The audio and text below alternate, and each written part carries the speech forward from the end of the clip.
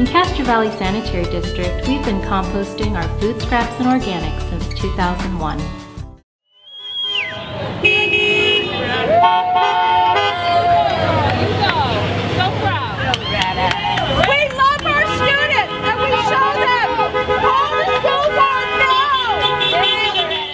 My name is John Green. I'm a history teacher at Castro Valley High School. I'm also the president of the Castro Valley Teachers Association. And today we're out here taking our message to the public that after 6 months of negotiations, we feel it's time for the school board to reinvest in our schools, to restore student programs, and to provide a modest compensation package for teachers and classified staff. If I had to guess, I'd say there's probably around 200 people out here.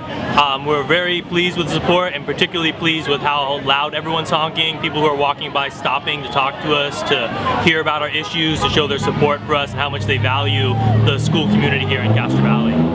It definitely feels large, even larger than maybe our protests a few years ago against the pink slips in this district. And the issues are somewhat similar. We still have a very large reserve. There's $13.5 million in the bank here in Castro Valley. And our belief is that money should be spent on students and it should be spent on staff. And the longer we wait, the more lost opportunities we have. When do we want it? What do we want? When do we want it? Now. What do we want? When do we want it? Now.